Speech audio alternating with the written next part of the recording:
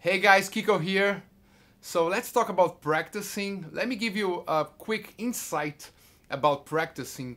But before, subscribe to the channel, leave your comments, turn on the notification bell. I'm trying my best to post one video per week. So just subscribe to the channel and let's talk about guitar.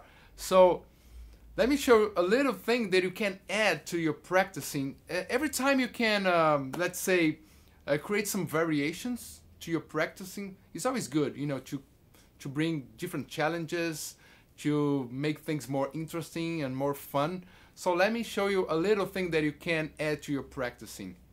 So let's say you're gonna practice some arpeggios. So let's say A minor.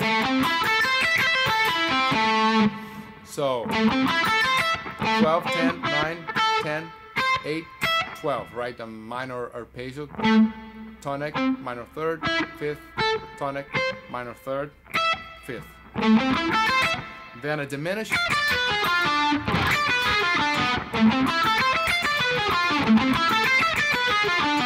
Something like that, right? So first you can check if you're playing correctly the alternate picking. So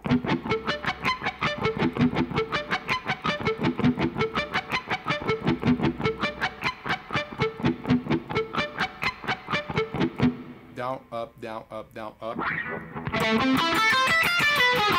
So I'm playing like 1, 2, 3, 4, 1, 2, 3, 4, 1, 2, 3, 4.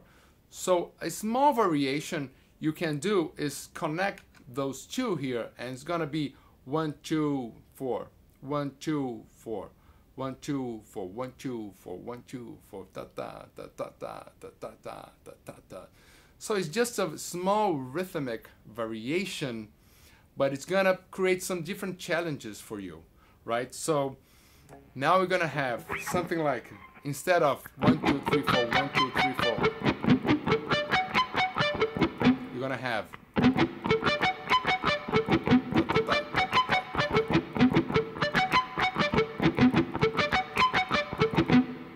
so it's really good to check if you have full control of your right hand.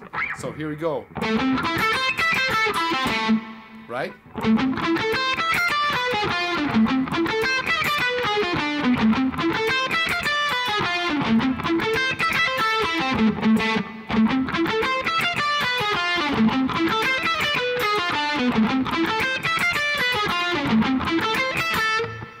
Simple.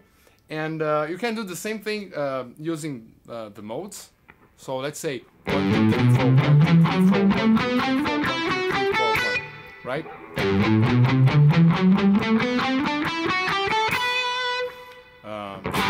And now